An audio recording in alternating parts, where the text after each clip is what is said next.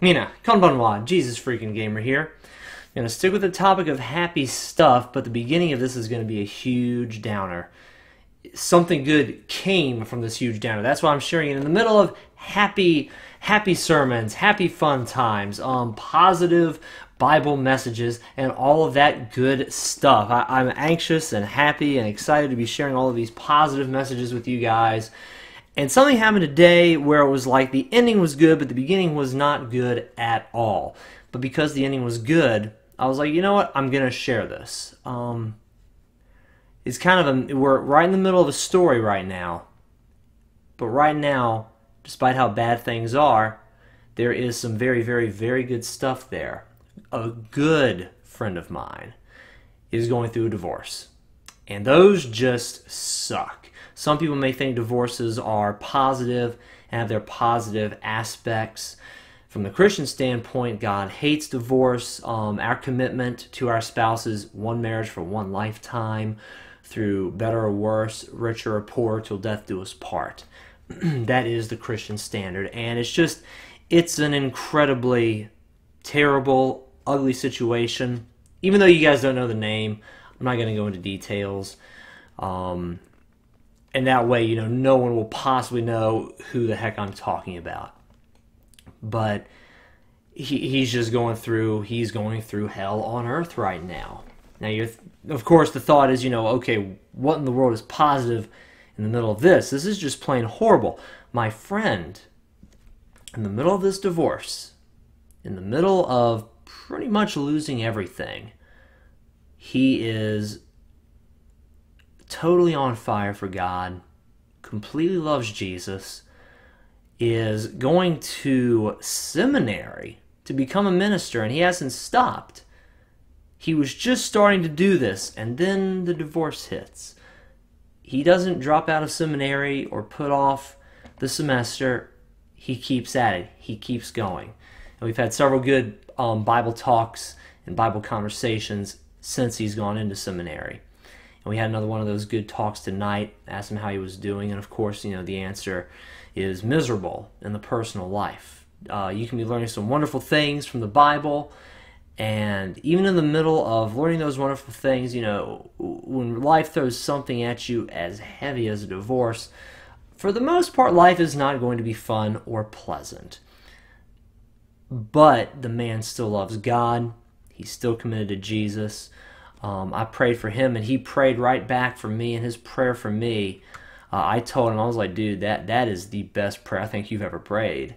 In the middle of his brokenness, the sweet aroma of God's presence is just oozing out. It's just pouring out of him. He's allowing this horrible process to draw him closer to God and not push him away. And if you ever see this video, man, just all the props in the world to you. I'm committed to loving anybody, whether it is a current friend, an old friend, a stranger on the street.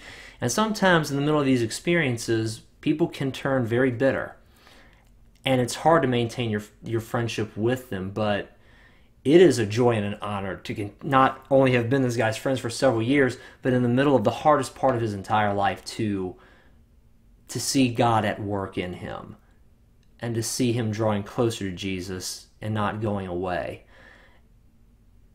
and to see the Spirit of God literally just coming out through his words, through his actions, through his life. It is so beautiful. It is one of the most tragically beautiful things, probably the most tragically beautiful thing I've ever seen in my entire life. And I know he's going to get through this. And again, once again, if you see this, you're going to get through this because God is for you and God is with you. And very, very importantly, you're with God. You just stay right there, buddy. And God's got your back. And he'll make sure that things go your way and things turn out good in the end for you. Because you have chosen him. You've chosen the better part. And that is precious to God. And guys, that is probably the best possible news I could give you. In the middle of hell, this guy's pursuing God. I've seen divorces before, and I've seen people walk away from God in the middle of these things, be it their parents or be it themselves. I've seen them just walk right away from God.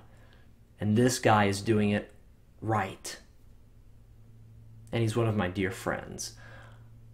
I hate what he's going through, and at the same time, I could not be more privileged and more honored to be able to call him friend at this time. And it's not a forced friendship through his bitterness or hatred. It is a friendship I treasure and cherish, and it is easy to do because he is pursuing God harder through these hard times, and he's getting closer to God through this hell and through this nightmare.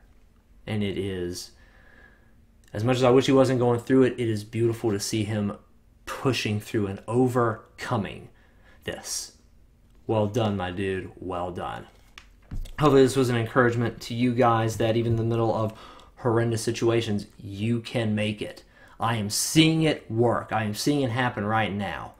And that tells me that if I have to go through some kind of horrible thing in the future, I can make it. And so can you guys. Be encouraged. Be blessed. God is for you, not against you. And if you stay with him, he'll get you through it. And he holds every single one of your tears in his hand. And he doesn't take them lightly. Guys, thank you very much for watching this video. Hopefully it was encouraging. I love you, and God bless.